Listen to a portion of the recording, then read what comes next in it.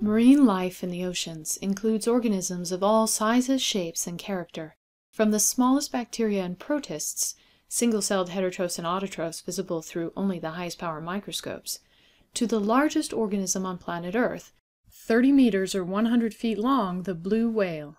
Each of these organisms interacts with and is affected by the oceans in different ways. As you may remember from a previous lecture on seawater, the viscosity of water changes as characteristics like temperature and salinity change. Viscosity, a fluid's resistance to flow, plays a major role in how marine organisms of different sizes move through the oceans. Pause now.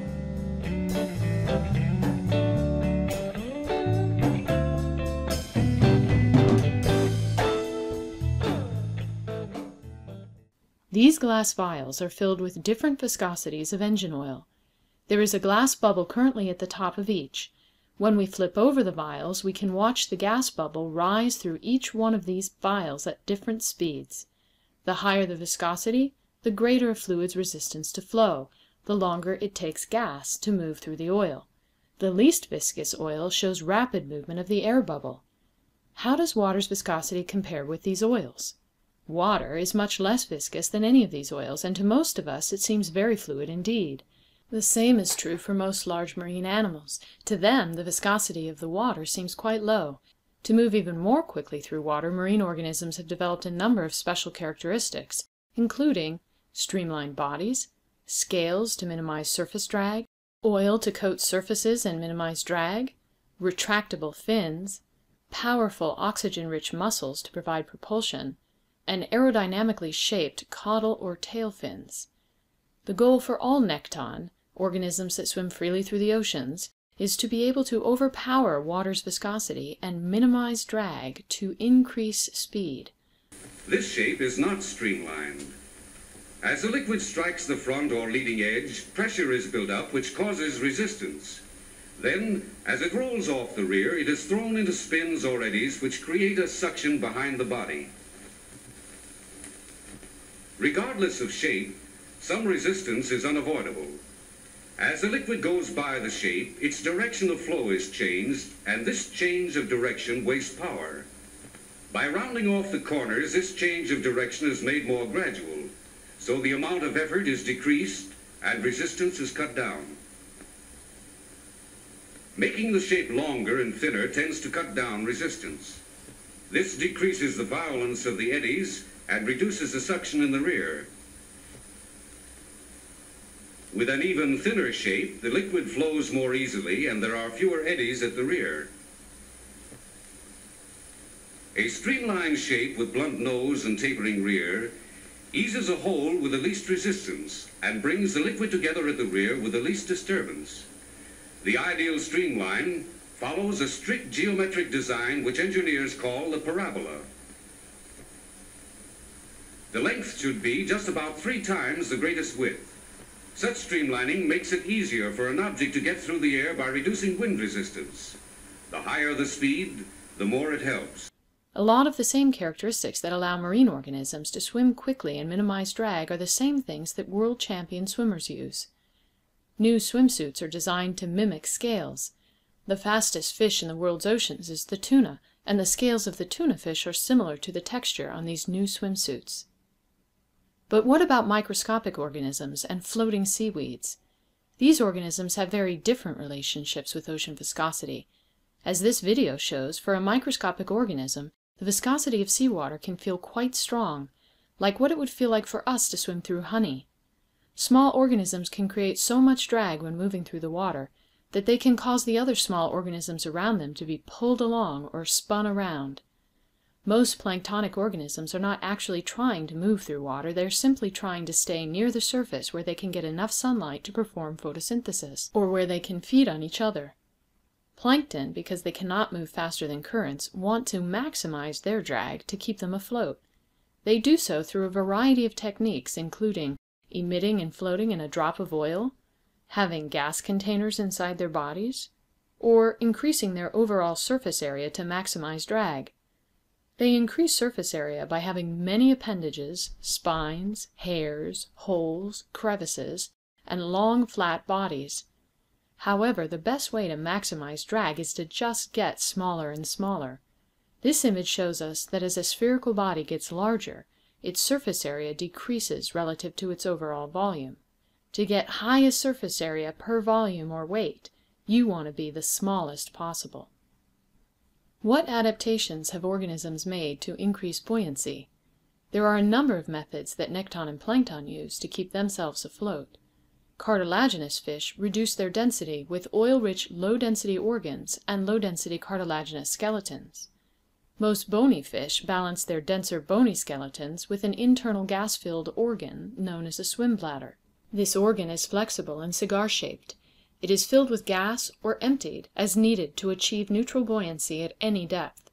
It's kind of like having a balloon inside your body that you can slowly fill and empty as needed. The only real drawback to this organ is that descents and ascents have to happen slowly to give the fish time to re-equilibrate pressures in their bladders to match those outside. If they ascend too quickly, such as when caught on a fishing line, their internal bladders will end up at much higher pressure than the outside environment, and the bladder will push outward and upward through the mouth, killing the fish. If fish with swim bladders descend too quickly, the pressure outside will exceed the pressure in their bladders, and the fish will be squeezed inward. Fish with swim bladders simply make sure they rise and fall slowly. Another method of buoyancy is used by animals with hard shells.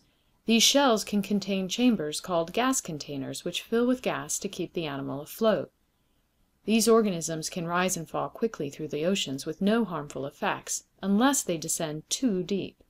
At high pressures, the gas containers, because they are rigid, will be crushed, causing death to the animal. Organisms with gas containers include foraminifera and the chambered nautilus. Marine organisms that live at depth have to be able to handle the increase of 1 atmosphere for every 10 meters of depth. That means that at 1 kilometer below the surface, the pressure is 100 atmospheres, or 100 times surface pressures. How do these high pressures affect marine organisms? In addition to the potential crushing of rigid gas containers, any other rigid internal cavities can be crushed if they are filled with only air. That includes eardrums, nasal cavities, and lungs. Scuba divers and other diving mammals such as seals and whales will remove as much air as possible from these cavities before diving. Whales have collapsible rib cages. After a depth of just under 100 meters, the rib cage will have completely collapsed and the lungs with them. There will be no more air remaining in these areas. Instead, all of the oxygen the organism needs is stored in hemoglobin in the blood and myoglobin in the muscles. This oxygen is not a gas and can be used as needed. Upon ascent, scuba divers have to worry about a problem known as the bends. The gas these divers have been breathing have been entering the bloodstream and dissolving under pressures equivalent to the surrounding water pressures. When they ascend, these gases will exsolve out, forming bubbles in the blood. This process is similar to what happens when you open a soda can. The lower pressure makes the gas immediately bubble out. That can kill a human if it happens quickly, like with the soda can. To prevent this from happening, scuba divers must ascend slowly, stopping periodically to allow the gases in their blood to exsolve out slowly and re-equilibrate. Note, this is not a problem for free divers, because they are not breathing oxygen when they descend. They use up all the available gaseous oxygen in their bloodstream, as well as most of that held in their hemoglobin. When they return to the surface, they have no gaseous oxygen to exsolve out. Marine mammals breathe air and have lungs, yet due to their unique abilities to store oxygen and collapse their rib cages, they can hold their breaths for long periods of time and have been known to dive to depths exceeding 2 kilometers. How does changing light color and intensity affect marine organisms? We know that the color and intensity of light change as we descend into the oceans. Pause now.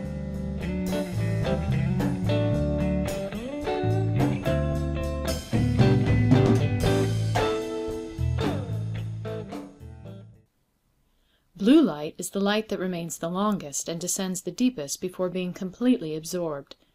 Red light is absorbed first.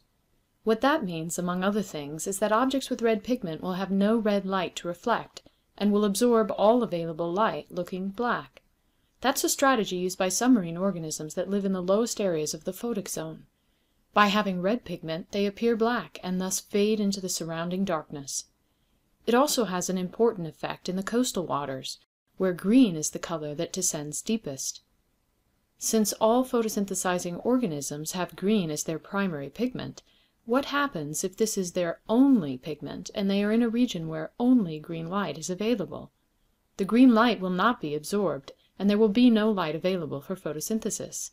Organisms in these environments must have other pigments known as accessory pigments, so that they have a way to absorb the green light.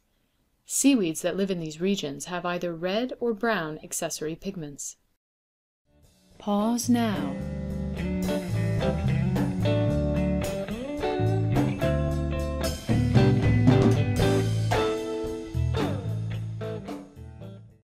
Pause now.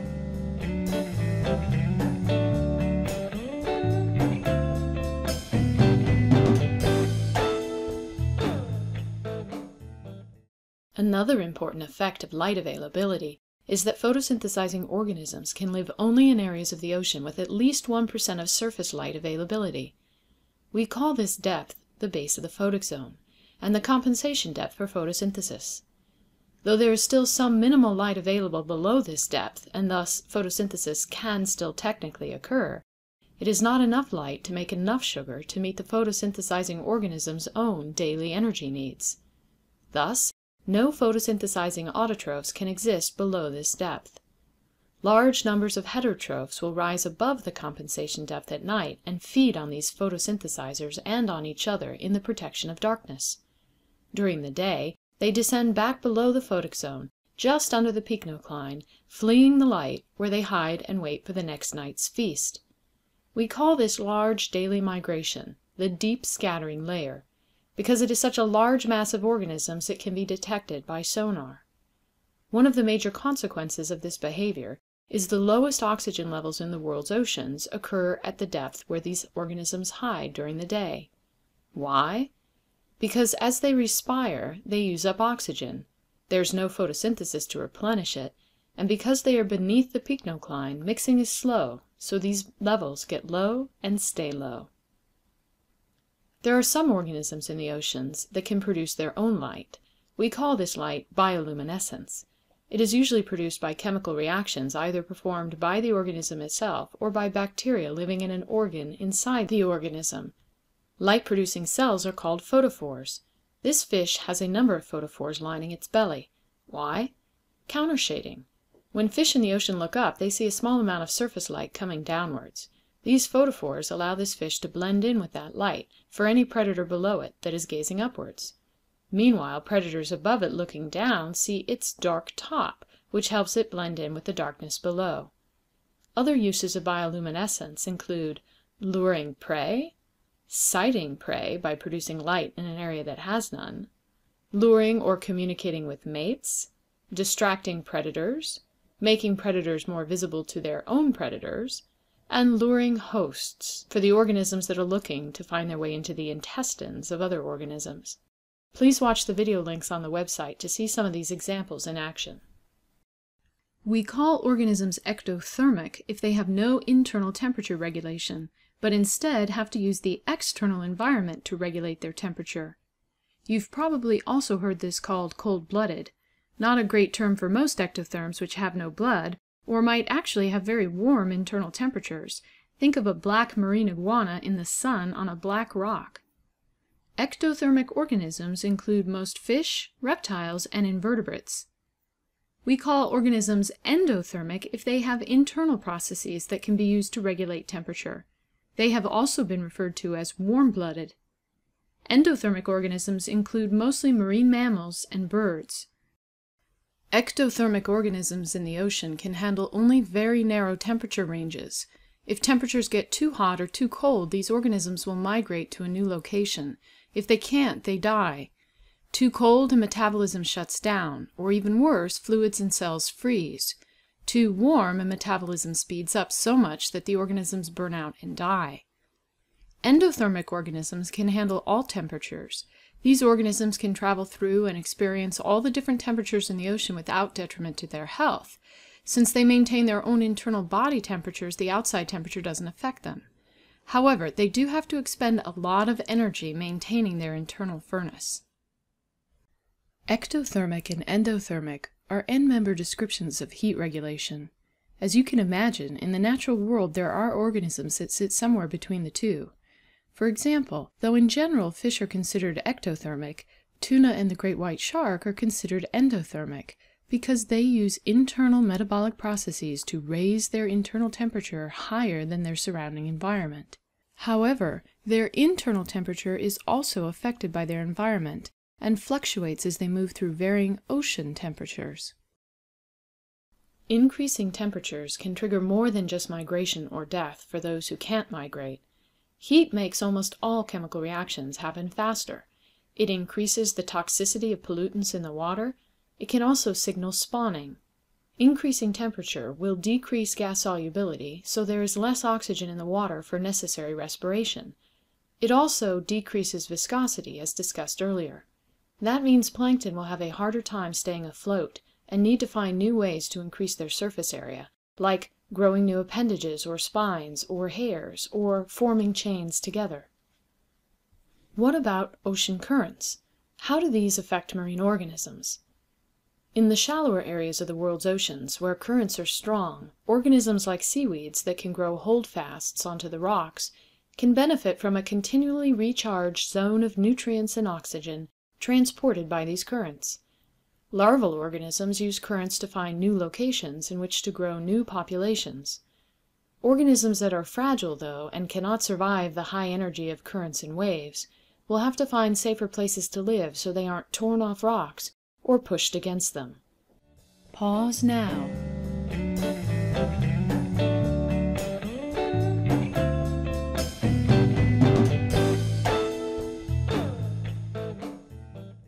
For more information and more detail, continue on to the next video in this series.